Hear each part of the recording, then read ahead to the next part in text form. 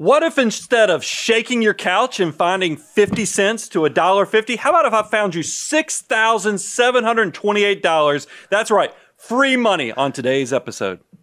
It's Brian Preston, the money guy. Well, if you found that much just by shaking some cushions in the couch, I'd say that that person needs to invite me over for dinner. I see the headline was actually how to find easy money, not free money, because there is some behavioral things that will need to occur. There's going to be some stuff, but it is, look, unique times. Without a doubt, I watch the news media. It reminds you how unique right now is, and a lot of people are struggling pay the bills, and they're probably thinking about their finances in a little different way. And I know whenever I've reached these type of moments, the first thing I do is look at how I'm spending money, how I'm using money, and I see if there's ways that I can maybe trim some corners, cut a little bit off, prune it back. And this is the perfect show for somebody who's in that type of situation, as well as maybe this whole thing of going through a pandemic is the perfect reset button for you to look at how you've handled money as a resource in the past as well. And what I love about this show is that nothing we're going to share is innately hard. It's not difficult. You don't have to have some superpower to be able to do it.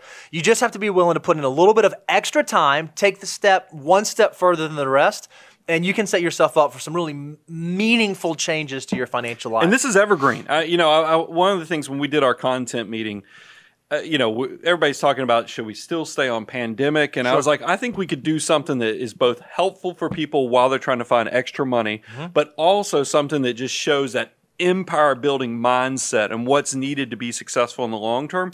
This show checks all the boxes. Love it. And here's, you put in a solid add in, Bo, because we talked about, because realistically, this could create around $600 a month of savings for somebody if you just follow the checklist we're about to go through. But then when we're talking about short-term mindset, because that's what that $600 a month does, but there's a long-term benefit as well. I always tell people, if you can put your money to work for your army of dollar bills, the changes we're going to talk about today in retirement could equate to about $40,000 a year. And then you had a solid drop in with Will Smith. Anything that has an episode with Will Smith in it makes it better. Yeah, so it made me think of this quote that Will Smith has. He tells this story, and this is what Will Smith says when he tells the story. He said, you don't set out to build a wall. You don't say, I'm going to build the biggest, baddest, greatest wall that's ever been built. You don't start there. You say, I'm going to lay this brick as perfectly as a brick can be laid. And you do that every single day, and soon you have a wall. And I thought about, that's what building financial independence is. And everything that we're going to talk about today is just one more brick that you can lay more perfectly than you've laid your previous bricks, and you're going to set yourself up for long-term wall-building success. Well, most people, because when you think about the grand journey of building financial independence, the objective seems too big to comprehend. But if you can look at this, just like Will talked about, because this is actually built on a story of him and his brother, every day after school for a year and a half, their dad had them rebuild a wall in the back of the house. And he said it just seemed ridiculous, but after accomplishing it, it was one of those life things that he learned that it really can change your perspective. Focus on the steps forward, and then know where you want to be, and you really can turn those short-term movements into tremendous long-term goals. So let's talk about how to lay some bricks on today's show. So the first brick we want to do, and like I said, these are all steps that we think everybody can look at their personal finances and figure out how you squeeze a little bit more. Because remember, we haven't mentioned this on a show in quite a while. I expect everybody that's part of the Money Guy family, your money is different. A dollar bill in your hand is different than the dollar bill to probably your neighbors, your relatives, and your peers, because I'm counting on every dollar to go 5% to 25% more than your friends and peers. And I mean that. And this is one of those shows that's going to change your mindset and understanding the value and potential of every dollar. And the first is, let's talk about savings accounts. But we are shocked when people come see us. We have prospects that come to us as well as just Money Guy people that reach out. And one of the first things when I ask them about cash reserves, I'm like, wow, that's great that you saved that much. What's it doing for you? Where is it invested? Are you maximizing even the money that you're keeping in cash? And when they tell me it's just in their brick and mortar bank, it kind of saddens me. It's a little bit disheartening. I mean, we've done the shows before about how many folks can't come up with even $1,000 for an emergency. And we know that emergency reserves are something we need. So the first part is just kind of getting the emergency bucket filled up. But just like you said, I'm amazed when someone says, oh, yeah, it's just sitting in my checking account. I've got 6 months of expenses and it's right there. I've done what I'm supposed to do. And we're just thinking, oh my goodness, but you could be doing so much more with that. And I think a lot of people coming out of this pandemic, a lot of people are now understanding the value of having cash reserves. So this will also be a great instructional point to do it right. Yep. And I always tell people, we like high yield savings accounts, still FDIC insured because they get that additional protection in there. But it is one of those things where you can do cash right. Be careful of just going with your brick and mortar default option. They're trying to get a little better. I know Wells Fargo had some aggressive things they were doing, but they were like, most times they're usually teaser rates. Sure. I want you to get outside of teaser rates and think about, how do I have a savings account that will last me long term and pivot and change with me? And here's something that I always share.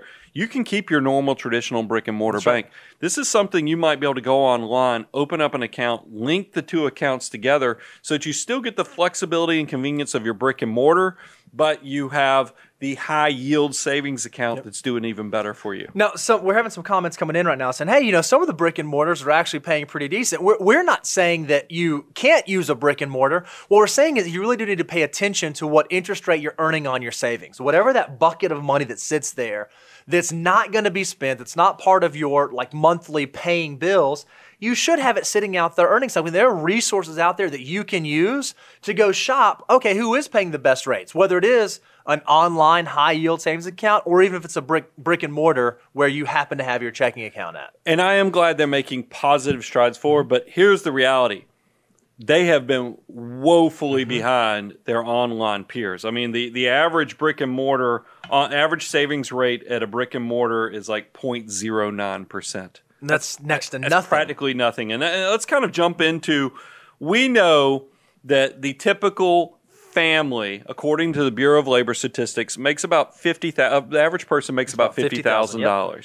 So if you take a couple, that's, two people together, that's about $100,000 a year. We think that after you get through some of the basics, it would be nice if you had $25,000 to $30,000 saved up in cash reserves. Great.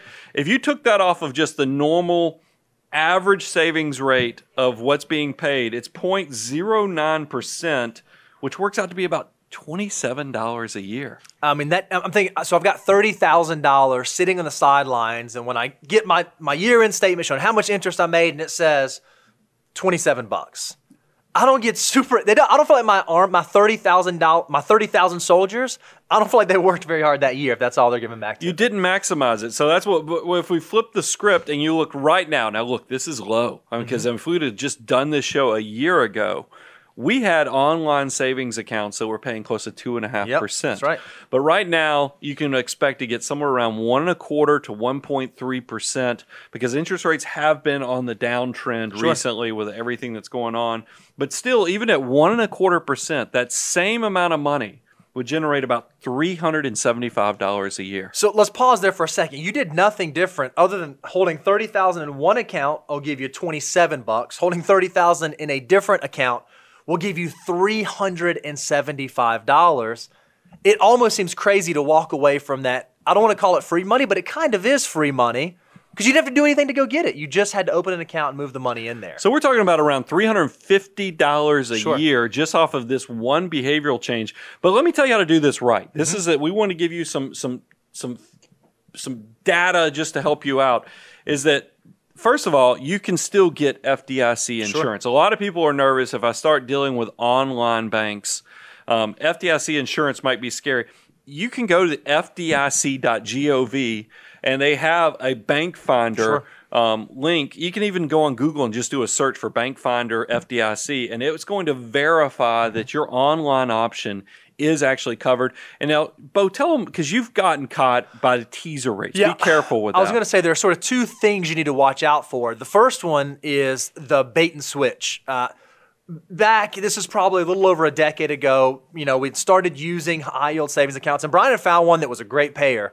But in true Bo fashion, I wanted to one-up him and do a little bit better. So I went to Bankrate.com at the time, and I found a bank that was paying a higher rate by like 0.05% than Brian, and I was really going to stick it to him. So I went and opened that account, and I put my money in there, and I was stoked. And I rubbed it in your face for all of a week until about 30 days later, they dropped my rate. That rate that I had gotten was just a teaser rate, and they dropped it down, and it never inched back up. It never came back up. They were just trying to collect dollars, and then they dropped it down to a lower rate. So one of the things you have to make sure of is if you are going to go select a bank, whether it's an Ally or Capital One or an ING or fill in the blank, you want to make sure you pick one that is perennially in the top. They stay at the top of the rankings because you don't want to get in one that just adjusts after the first 30 days, 60 days, 90 days, because then you really haven't done yourself any favors. They do the whole bait and switch. They use the high teaser rate to get the assets in, but then they quickly adjust it down because here's what you don't want to do. Setting up bank accounts, kind of annoying. Yep. So you want to do it once, measure twice, cut once, be done with it. That's why you'd already mentioned like Ally. But here's something I like for younger people with Ally. And look, we get nothing for saying this. It's just one of those things where I think it's a value add. They now do car loans. They do mortgages. So just like with a brick and mortar, you want a banking relationship that grows with you as your life expands and your needs change. I got to tell you, some of these online banks have done a really good job of expanding their offerings too. So, and you've already mentioned, Brian, we are kind of at this unique time where interest rates are so low. One of the things you do need to make sure you keep an eye on as you select which bank, you want to choose one that is also going to move with rates. So we think that potentially interest rates could come up. We don't know if it's going to be quick or slow or what the velocity of that will be, but you want to make sure you pick one that as rates rise, it also rises. Just because it's great right now doesn't mean it'll be great a year from now. So make sure you're keeping an eye on that. So if we're putting it up on the scoreboard, this one move could add $348 to your back pocket, your wallet, your purse per year. Pretty incredible. Brick number one, $350. Number two, employer match. This one kind of shocked me because, guys, when we talk about financial order of operations, respecting the FOO, a lot of people are shocked right after you do keep the deductibles covered to keep your financial life out of the ditch. We move right to match because, yes, credit card interest debt of 17%, 20% is painful, but you know what offsets that? When you can make 50 to 100% guaranteed because your employer is giving you matching money. Imagine my shock when I start doing research for the show and I find out that there's a good portion of the population, 20% according to research from Fidelity, 20% of the population is not maximizing their employer match. So when I hear you say that, Brian, I'm going to say it back to you in a different way. There's 20% of the population that just doesn't like free money. Yeah. We say this all the time at 401k presentations we go to. If we were to just set up a table outside and say, hey, when you leave your office today, just come by, this bag of money has your name written on it, pick it up and take it with you. 20% of the population would just walk right past the table, not take their free money. Nobody would do that in person, but somehow, and these, by the way, that's a bag of money. If you did $20, if you put $20 bills with everybody's name, nobody would walk away from it. But yet somehow, because it's people's employer match, they're leaving thousands of dollars on the table. And look, it's not even 20% doesn't do it justice because Fidelity found that in their research. Wells Fargo went a step further, looked at all their retirement plans and tried to break it out by age group. Here's what I thought was interesting. 25% of boomers aren't saving enough to get the full match. Okay. That's people getting close to retirement. Yep, that's right. 31% of Gen Xers are not folks. getting, that's me, I'm in that Gen X, and then 37% of millennials. Now we're getting in close to 4 out of 10 people are not doing what they're supposed to on the millennial side of things to get the full match. And why this breaks my heart is we know because of 88 times over and how compounding interest works, the match is the most valuable for these younger folks. Yeah. Yet as the age rate decreases, as the value of those dollars increases, people are doing it less. It doesn't make any sense. Well, it shows that it's the adult marshmallow test. And the fact that people don't understand you have to give a little bit of today to have that great, big, beautiful tomorrow of the future, have that long-term mindset. So let's put some numbers to this. We already talked about in our previous point, brick, as you called it, is that the average person makes, according to Bureau of Labor Statistics, about $50,000 a year. So a couple makes $100,000. If we could put that in context, typically, if you put in 6%, your employer's going to give you like 50 cents on the dollar. So that's 3%. This potentially is $3,000 a year that is working for the household, that army of dollar bills, so you don't have to work with your back, your brains, your hands. The money is doing the work for you. And I thought it was great. The research, according to Wells Fargo, because maybe people are getting some of it. Maybe they're not just doing nothing. Maybe they're doing a portion. Wells Fargo actually put a number to it.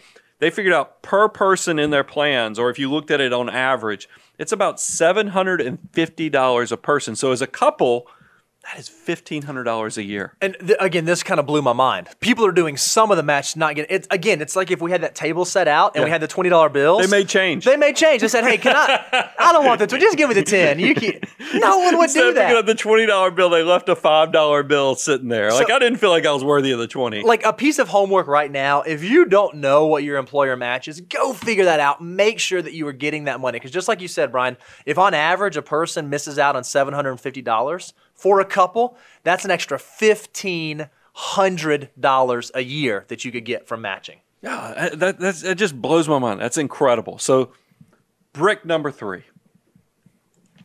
Cutting the cord and watching your subscriptions. Do you want to pick? Well, we won't pick on them. We can pick on them later. Yeah, by the way, cutting the cord, I told Daniel when we were doing pre-show meeting, we needed a coaxial cable in the picture, not a Cat 5 cable. You don't cut the internet cord. That's the wrong one. But he said this is what he had to work with, so we went with it. We love FTE, Daniel. And look, here's a stat that kind of shocked me a little bit, is they have done research, and as of 2019, traditional pay TV providers dropped 6 million customers last year. That's a 7% decline year over year. I got to tell you, with this whole stay-at-home order, I bet that number's accelerated. I think there are a lot of people right now who are questioning when they're trying to figure out where are there a few extra dollars I can put in my back pocket. One of the first things they're looking at is how are they doing their content? How are they doing TV? How are they doing local channels? This is one of the first places. I mean, whenever I've gotten in financial, like think about when I went through 2008, I cut the landscapers. I cut my cable bill. Yep. I looked at all my cell phone bills. These are the type of mindset things we want you to think about. And there's money here, guys. I cut the cord. I went to YouTube TV probably 2 years ago. Yep. And this is the perfect time to do it, guys, because thinking about the timing, a lot of you guys don't want to leave because you might have a DVR full of shows. Guess what? We're hitting the summer months. There's no new shows out there, so you can go watch your DVR, clear it out, and then quickly switch over to a new provider and save some bucks. So I know, like a lot of folks, they hear this like, "Oh yeah, you know what? I'm going to cut the cord, and this is going to be great." So I'm gonna get rid of my cable, and then I'm gonna go get my YouTube TV, then I'm gonna get my Sling, then I'm gonna get my Netflix, then I'm gonna get my Disney Plus, then I'm gonna get my Hulu. You do have to keep an eye on your all-in cost. You have to be aware that just because you're cutting one cost doesn't mean you need to immediately replace it with 6 other costs that end up being more expensive than what you originally had. I do think that there's a new trend. Subscription costs have gotten to the point where you can worry about stacking too many things. Sure. My wife, Apple. Apple has some new shows. There's some Jennifer Aniston, Reese Witherspoon type thing. It's like news reporters. We're not watching it because I told my wife I have limits to how many subscriptions we're going to have in our household. And I think everybody needs to be mindful because, look, you're not getting rid of your internet. We picked on Daniel about that picture, and we know that the average household pays about $65 a month for high-speed internet. So that's a kind of a sunk cost. And you got to be careful when you're cutting cable. You might lose some of those bundle benefits. So you need to pay attention to that as you're making these decisions as well. But it's not uncommon that you see just your cable bill, not internet, break $100 a month, especially when you think about it, because these old school business models, like I think about, I have an upstairs TV, never use it, but it had a separate box on it. They were charging me $5 a month for that separate box. They were charging me, now they probably have dropped this because it's been 2 years. They were charging me for HD fees or high definition service. You're like, what are you guys doing? Is there standard definition? We are in 2020. Nobody is paying, but it was like that. And what I like about some of these newer formats like YouTube TV, they don't care how many TVs you have in your house. It's more of how many people can be on at one time. And by the way, a lot of these options now have DVR opportunities too. So if you're worried about you're going to not be able to be there or you're not going to have your local TVs channels, they're all there now. So I agree with Bo. Watch the stacking of subscriptions. But if you were looking at this from the raw ability to replace cable TV, you could potentially drop your $100 cable bill down to, realistically, because YouTube TV is now about $49.99 a month, you could save somewhere between, we just used in our assumption, $40 a month. Yep. And I think what we had found was that the average American, and these are actually statistics, spends about $90 a month on cable. I was using my numbers. See, is that yours? No, 90 is the average. I'm just saying when I'm throwing out 100, I just know I'm getting dinged. I was getting dinged by all the different boxes, the DVR fees. I just got tired of it. Sure. And try to cancel your cable service, by the way, or your satellite service. They will send you to 4 different people to try to retain the business. And meanwhile, you can cancel YouTube TV right through the website. I loved how portable the whole process was. I'll be honest. I tried to. So when you first cut the cord, I don't know, it was like 3-4 years ago maybe. I tried to call and cut the cord, and my cable company kept offering me such a good deal. I was like, well, okay, I guess I'll just keep it. Well, okay. The only reason I finally ended up cutting the cord is because I moved houses and to cancel my service anyways. But what we found is average American spends $90 per month on cable and about $23 a month on streaming services, right? And odds are you're probably not going to get rid of streaming services. You're probably still going to use it. Like, just because you go to YouTube TV, you probably didn't axe Netflix, right? No, but I'm kind of, but I'm thinking about if I was a person who was in maybe this pandemic, I lost a job, sure, or money's tight, I probably would cut subscription services if I was, so if I was trying to figure out what are the savings, sure, I do think there's probably $40 to $45 a month you could save by cutting the cord still having your access to your sporting events whenever they come back, as well as local TV. So I mean that's. If you were looking on the brick scoreboard, as we're kind of calling it, using the Will Smith quote, is that you could save close to $500 a year just by getting creative with how you're watching content on the internet. So for those of you that are kind of keeping score, I don't know if you know, these bricks are starting to kind of turn into something a little bit. Stay tuned because it gets even more exciting. So let's move on to number 4. This is one I've done shows. One of our more popular shows back before YouTube. This is pre-YouTube, back when it was just a podcast. We did a show that got some media attention called How to Save $200 a Month with Just a Few Phone Calls. Yep. It's gotten easier, guys. We call this the ungrateful service providers. There are several of your service providers out there that their business models are set up that the longer you're a customer, you would think there'd be some loyalty to that. Nope. Their business models actually penalize you for being a loyal customer because they have automatic rate increases and they give better rates to new customers than loyal customers. So frustrating. So you have to be careful. And look, I get all kind of negative emails. Last time we did a show called, because I titled it Ungrateful Service Providers, a lot of my service people were like, we love our clients. Change that title. I'm like, look, you might be the greatest agent in the world, but you have to admit that your business model is set for the industry is for those that are not staying on top of what you're paying on a monthly basis, you do pay more for being a loyal customer. So what do you have to do?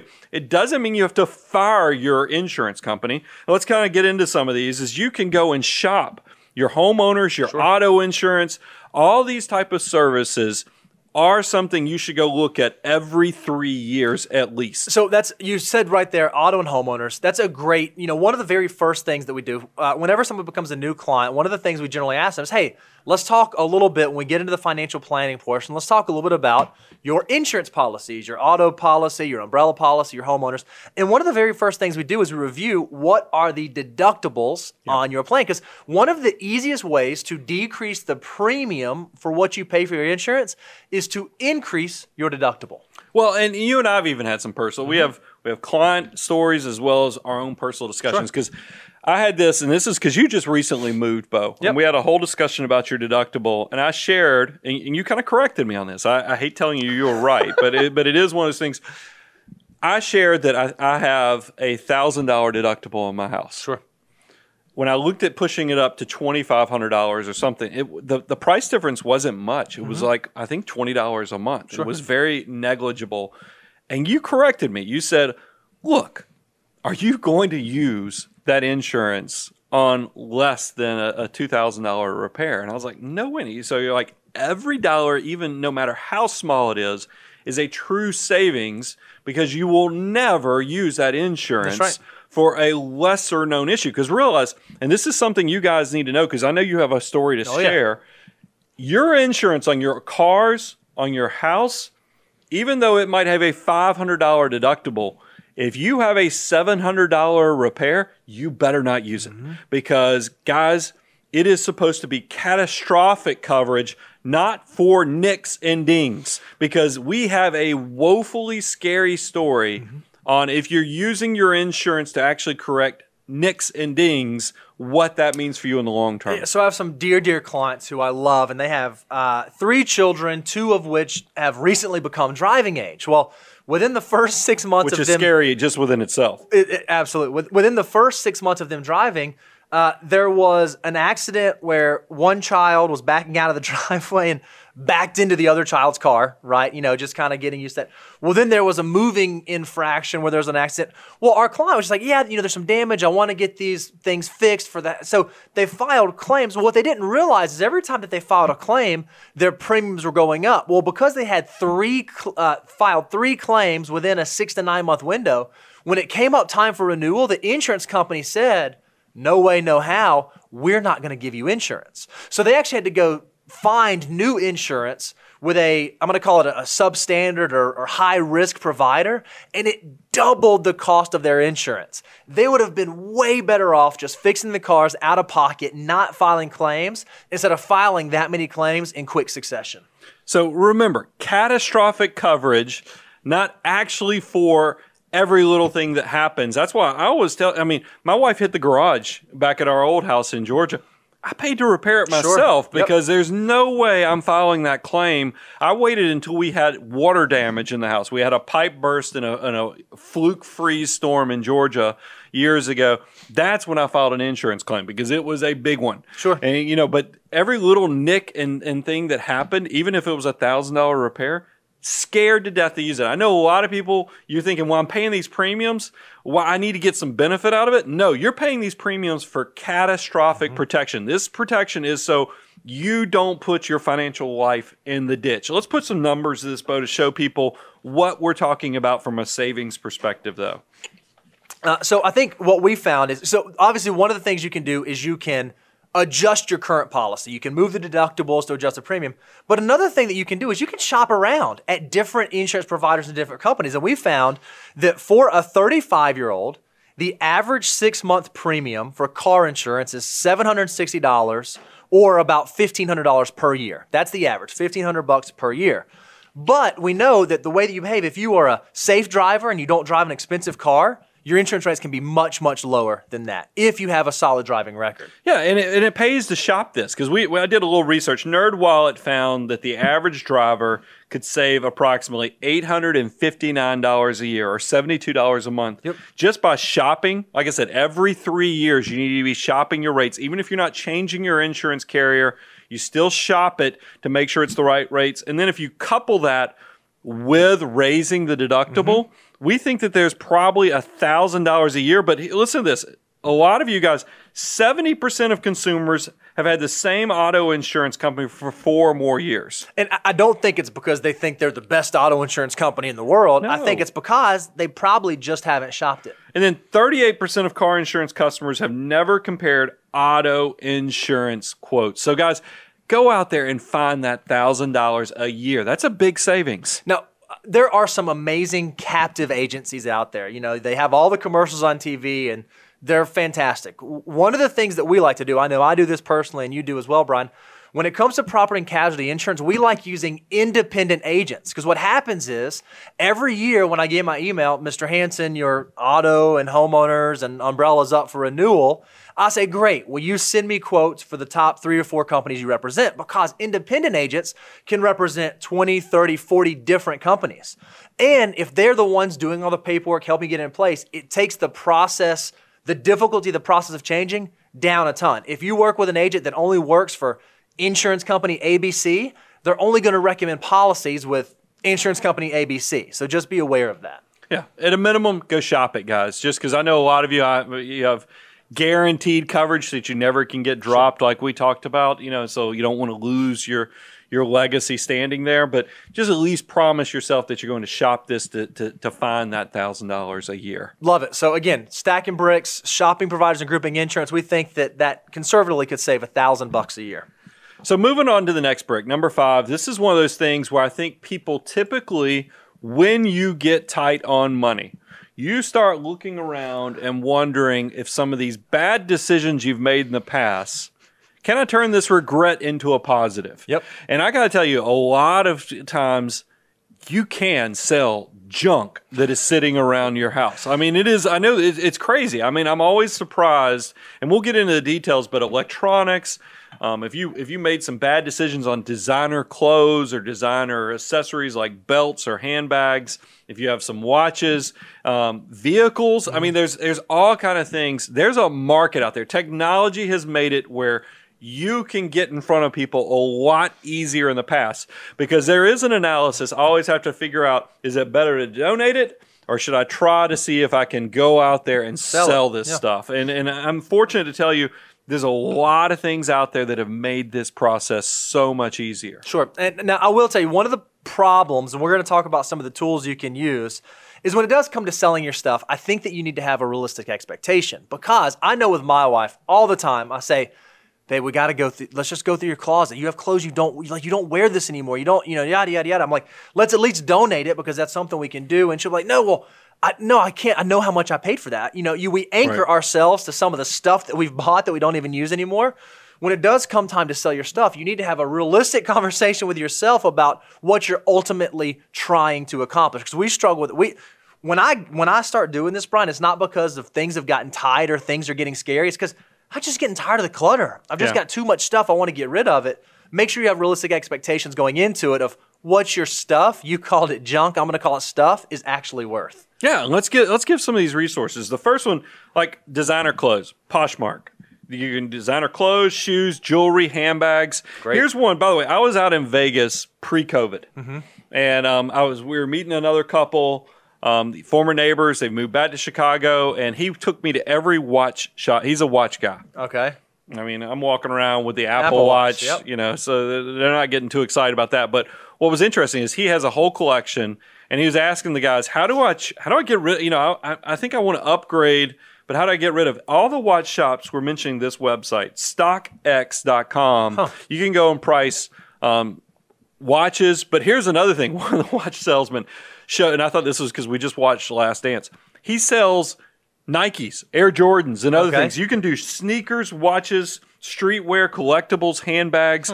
It's pretty incredible if you go on there and just play around with that website. If anything, it will show you what the market value is out there on past sales, so you can use this for yourself. Electronics, Gazelle.com. And look, I've used this for myself in the fact that when I have old iPhones or an iPad or something like that, I'll go see what Gazelle is offering, and I use that as a determination if I should then sell it myself with a service like eBay. Because I have sold electronics. What was funny is I saw the quotes on here of what people could actually get for stuff, and what was funny to me was I saw MacBooks were somewhere between $400 to $800. Okay. They didn't even know I had put this in the show notes. This MacBooks were $400 to $800.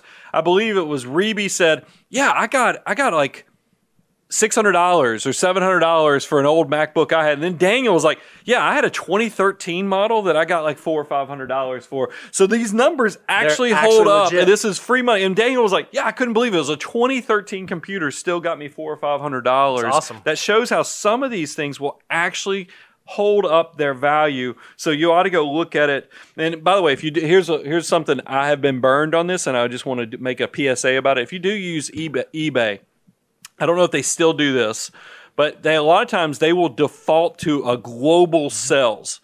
You need to stay in the U.S. only. There's a lot of shenanigans, a lot of danger zones if you're trying to sell. You lose some of your protections if you go outside the United States. They'll try to make you feel better about it on eBay, but I'm just telling you, if you want to save yourself a lot of heartache, I usually stay within U.S. only on those sales. Now, I'm going to go out on a limb here. This is something we didn't talk about show prep, but I just generally have a curious question. Okay. And this is not something we covered, so nobody in studio knows where I'm going right now, which is awesome.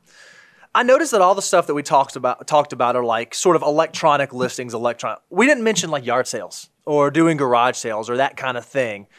Is there a reason that we're kind of sticking to, you know what, price it online, list it online?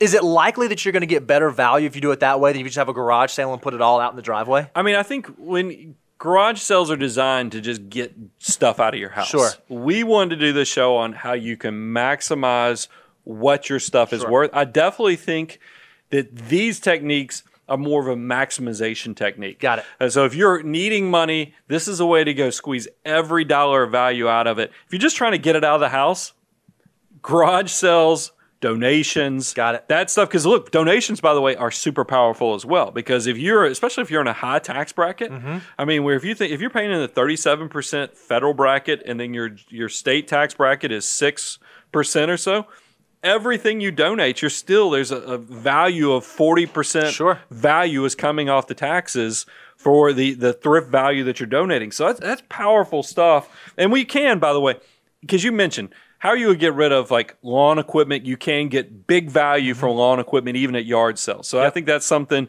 But when you're talking about electronics, no, I don't care how good your yard sale is. If you set up a MacBook table, you're probably not going to unload them. You're not going to get great value. You can get that for a weed eater, because people will come around yard sales and give you great value on a weed eater, but you're not going to be able to get MacBook Pros sold at a yard sale very well unless you probably live in Silicon Valley or something. And then furniture.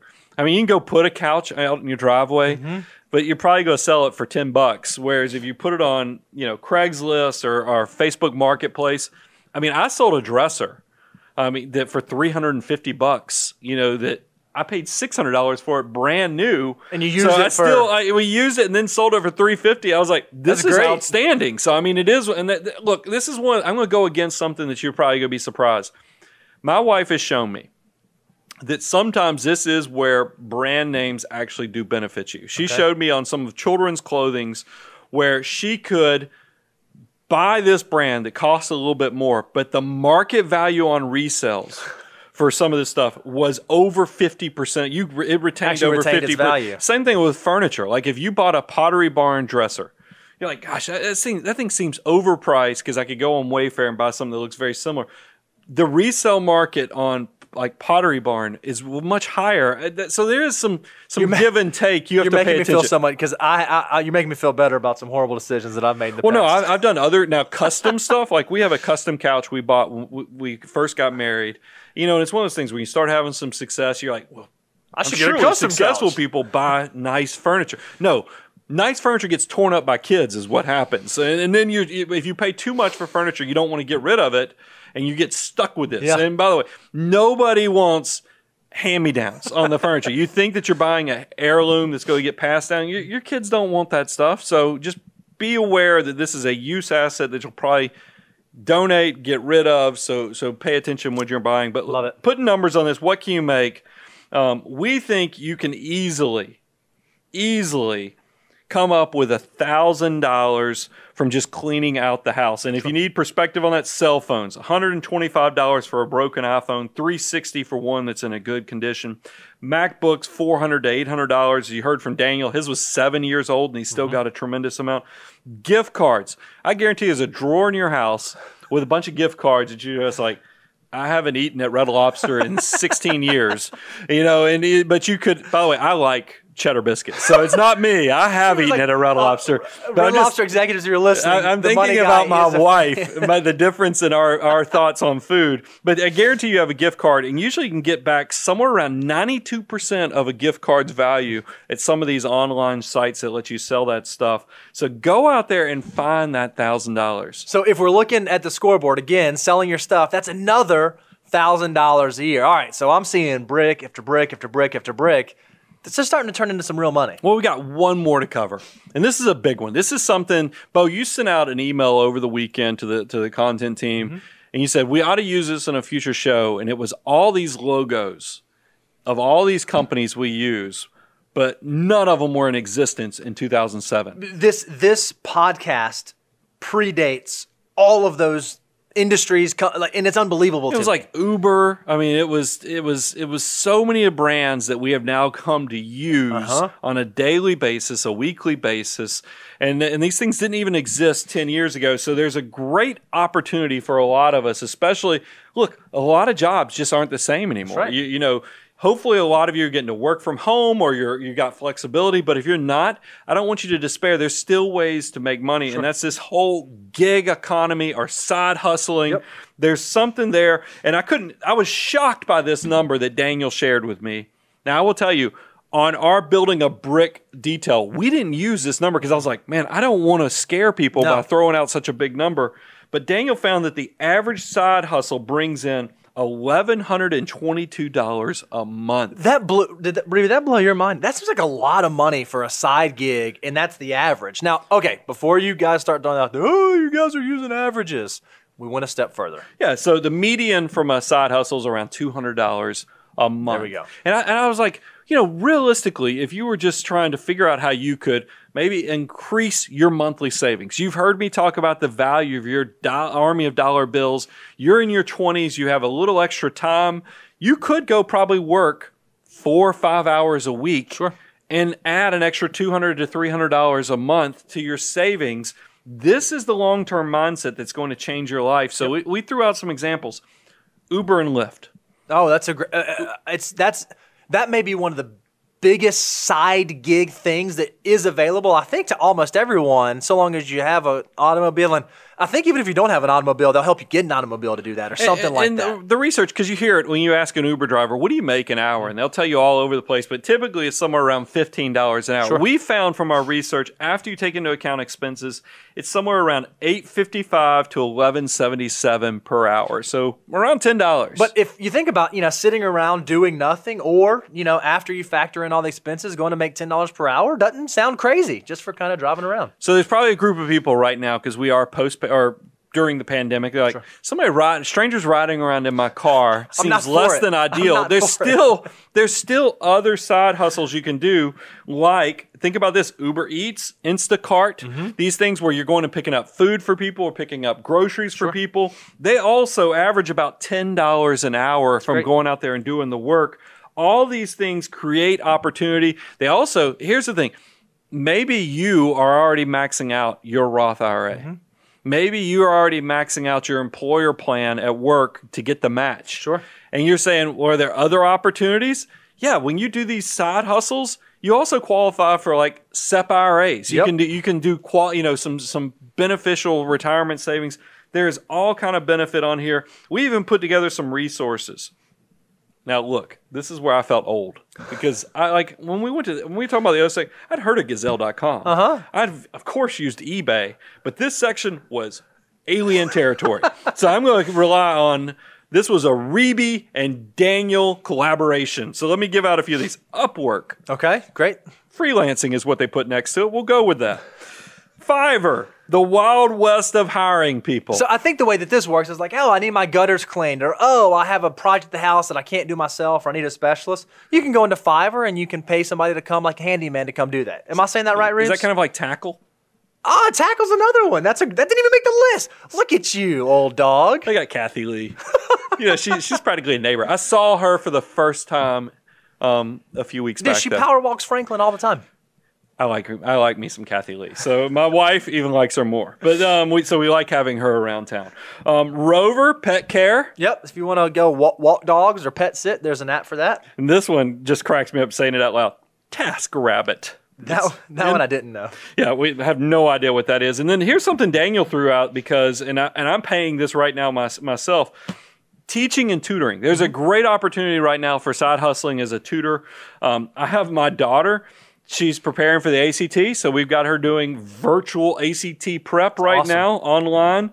Daniel threw out this website, VIP Kids, if you wanted to go be a teacher and do some tutoring. So there's all kind of opportunities on that. And then he also threw out the idea of content creation. Yeah, this is one that's kind of near and dear to our heart, because accidentally content creation is what this thing was born out of. Well, now it's become so prevalent. Technology's changed the world so much that, you can go out there and you can write blog articles, you can ghostwrite, you can do videos, you can freelance videos. There's all kinds of ways out there that in your spare time, you can add to the internet of knowledge and be a resource for folks out there. So I watched this weekend. I watched that Tom Brady, Phil The golf Mickelson, tournament, yeah. Tiger Woods, and of course Peyton Manning, who seems like he should be my best friend now after finding out how funny he is.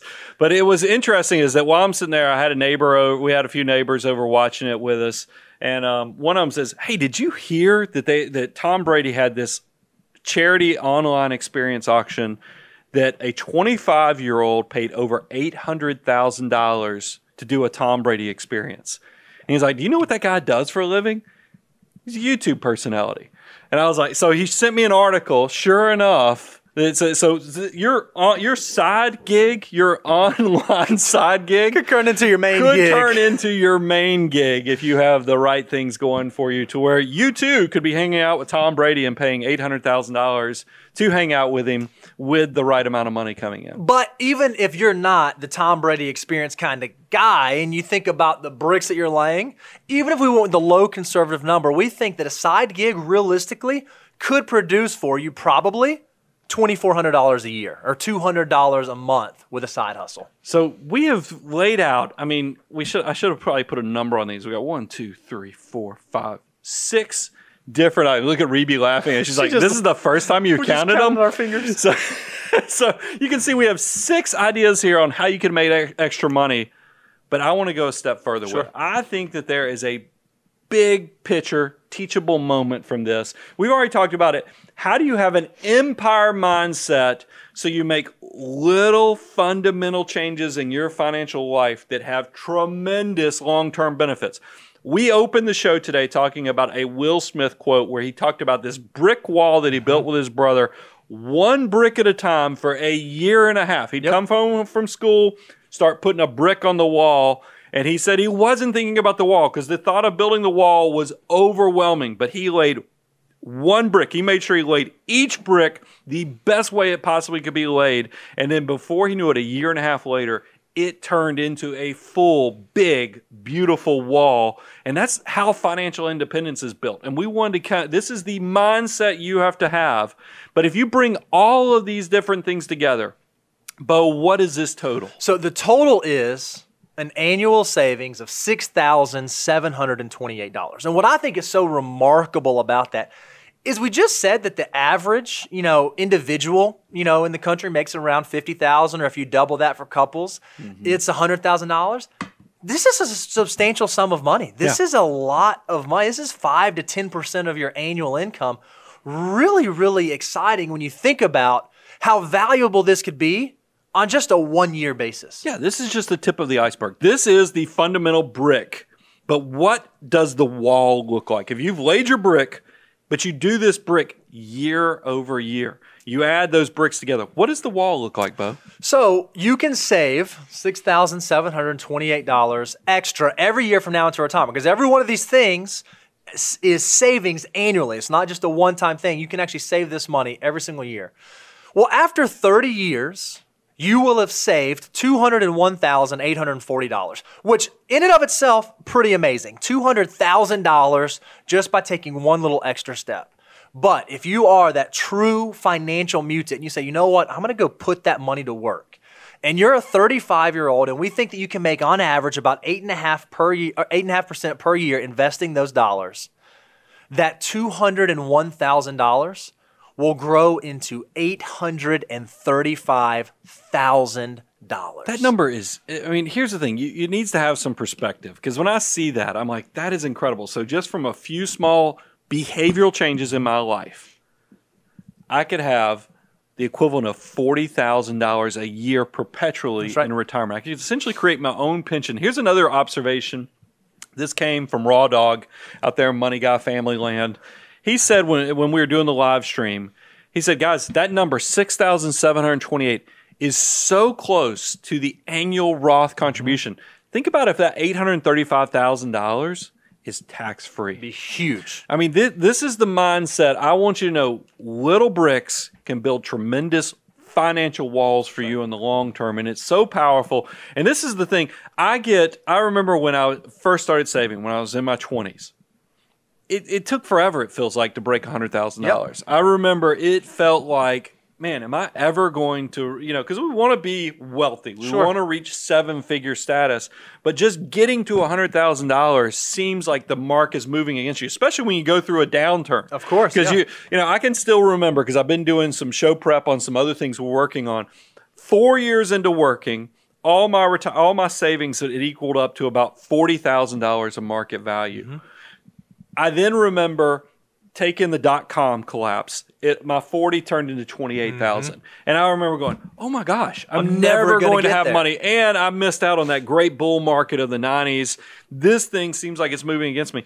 Now I look back and I go, wow, a little turns into a lot if you will just stay, keep on course, keep the behavior going, put your foot before the next foot, the other foot, keep walking forward, keep laying bricks.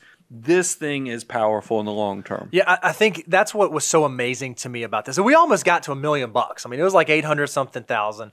We almost got to $1 million without doing anything remarkable, without doing anything life-changing, without becoming some celebrity, without signing some huge contract, just taking very small steps to get to financial independence. And one of the things that we're going to commit to doing for you guys is we're going to help you continue to take those steps. If you haven't had a chance to go out to our website yet, you can go to moneyguy.com, click on the resource page. We have resources out there available for you. We've got PDFs and spreadsheets and worksheets, and it's all free. All you have to do is go out there, download it. You can use it, tape it to your mirror, and begin laying your bricks day by day to build to financial independence. Yeah, and by the way, we could have easily pushed this over $1 million. We started at 35. We could have done 25. Sure. We could have done 30. We want to be realistic, though, because we know our average YouTube audience is somewhere, our biggest, we get to see who's watching us, 25 to 45-year-olds. So we chose right in the middle at 35. We also can see, by the way, that the majority of you aren't part of the Money Guy family. You're watching our content, but you're not subscribing to it. You haven't rung the bell to get notifications. Guys, go out there, join the family, subscribe to the actual channel. We are at close to 63,000. I have the ambitious goal of being at 100,000 by year end. Not going to happen. This pandemic is going to ruin my goal unless you go tell your friends and families, subscribe to the Money Guy Show. That's how we're going to keep making a difference. Thank you for all the emails, the well wishes. We're going to keep stacking bricks for you guys so you can keep building your financial empires and make those walls as big, beautiful, and prosperous as possible. I'm your host, Brian Preston, Mr. Bo Hansen, Money Guy team out.